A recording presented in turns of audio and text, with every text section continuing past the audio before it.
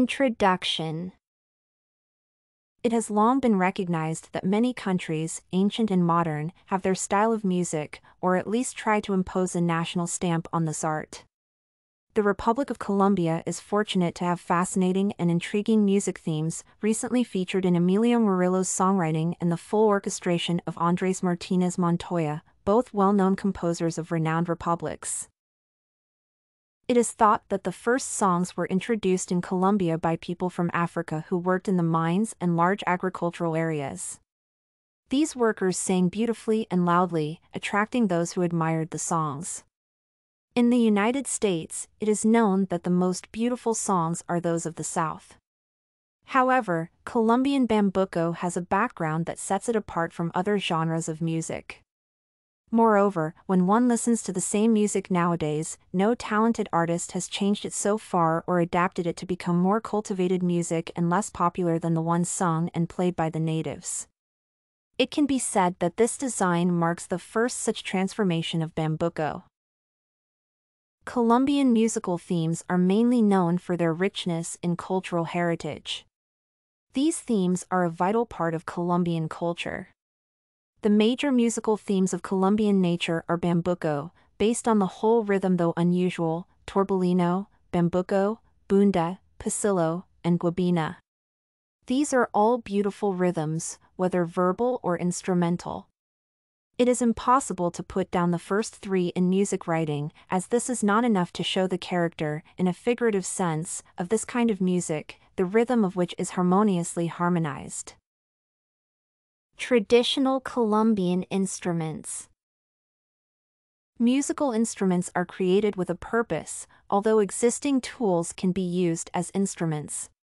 For instance, an object that can produce a sound can be an instrument.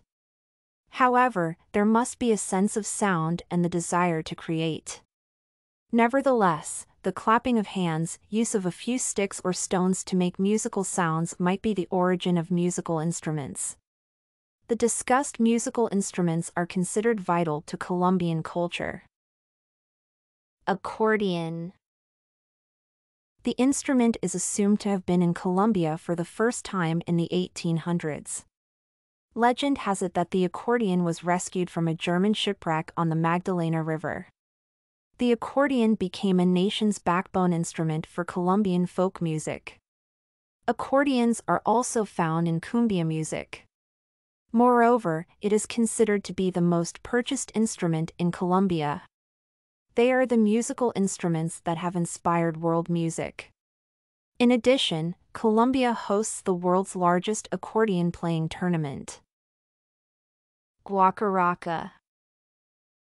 Guacharaca is a metal instrument consisting of a tube with poles carved out and a portion of it folded. It was invented around the 20th century on the northern coast of Colombia by the Tairona people. It is made from the trunks of small palm stem. Its sound is one of the most adored since it mimics the singing of the guacharaca bird. The guacharaca player is known as the guacharaquero. Tipal. The tipal is a small guitar first played by local artists and now by famous people worldwide. It was invented in the 18th century. It is also known to have many variations compared to the first tiples made.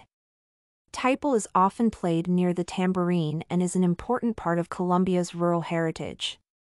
It is said to have been brought by Spanish conquistadores to the New World. Tambura.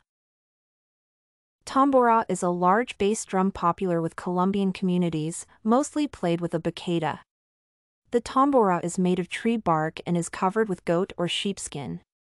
Tambura is important when playing cumbia music and a music genre performed using drums and claves. It is mainly used by performers when performing traditional rituals. Tambura is widely known since all Colombian communities use it. These traditions are transmitted passed over to generations. Gaita. The gaita, an indigenous wind instrument, contains cactus with feathers at the end and holes for different notes. It is a long wooden tube with a head made of beeswax and vegetable charcoal, cut with a turkey feather. It is thought to have been played by the Kogi people for the first time. The gaita is also commonly known as the Colombian bagpipe, as it sounds like the Spanish drums. Conclusion. In totality, I refer to traditional Colombian music as the most beautiful music that should never be far from every Colombian heart. Colombia's passion for music indicates how music culture is essential to Colombian communities. As aforementioned, Colombia's music has a rich cultural heritage as their traditional instruments are. Their taste for music is excellent. It is not surprising when the music experts are more interested in Colombian music. This and many other essays are available at studycorgi.com.